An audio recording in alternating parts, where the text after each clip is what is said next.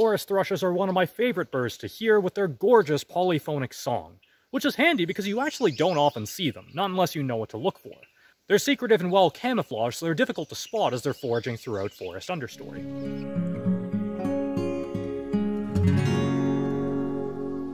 This one here is a Swainson's thrush, one of the more common ones in this area. There are 3 thrushes that look similar to it that you'll find around here, those being the Swainson's, gray-cheeked, and hermit thrushes. Most thrushes are frugivores, meaning they mostly eat berries, and are therefore very important for seed dispersal of understory plants. And that makes it something of a problem that they're all declining. Some of these declines are more severe and well understood than others. The wood thrush, for example, is listed as a species at risk, while the rest of them have escaped that classification thus far. However, that's probably not going to be the case for long. Hermits, Swainsons, and gray-cheeked thrushes have all been experiencing both population declines and range shrinkages over the last couple decades, and what's more worrying is we don't really know why.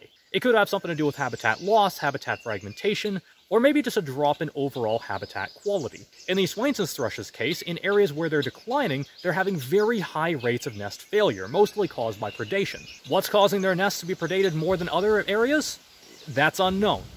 That's a topic for future study, and that's why work like what we do is so important in understanding their population trends and in getting a better idea of what might be driving those declines.